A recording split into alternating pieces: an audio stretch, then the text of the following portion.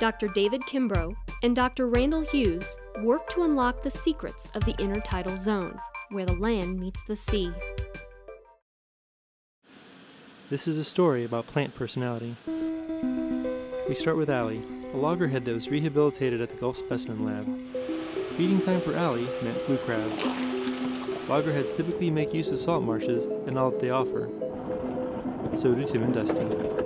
Kind of have to chase them around. It's a constant chase, that's for sure. But it sure is fun. I can't imagine doing anything else.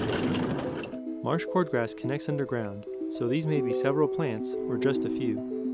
Why is that important to blue crabs? Most people looking in a marsh don't think of it as a very diverse place because it tends to be dominated by just a single plant species or maybe one or two. But if you consider diversity within those plant species, then suddenly there's actually a lot there. In 2009, Randall started to look at how an individual cordgrass plant's personality affects marsh health. So most people don't think about plants as having personalities, but Robin and I have been working with some of these particular plants in the greenhouse at the Marine Lab for a while. After 2 years of growing, the plants moved to the field.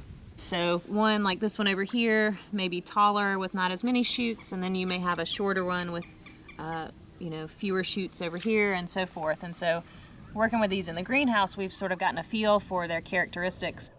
These experiments look at the benefit of having a diversity of personalities.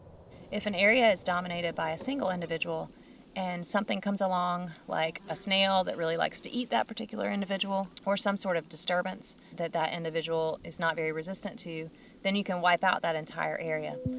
Whereas if you have a lot of different individuals interacting, that greater diversity may give you insurance against some sort of disturbance event or bad thing happening. In the Grass on the Reef is funded by the National Science Foundation.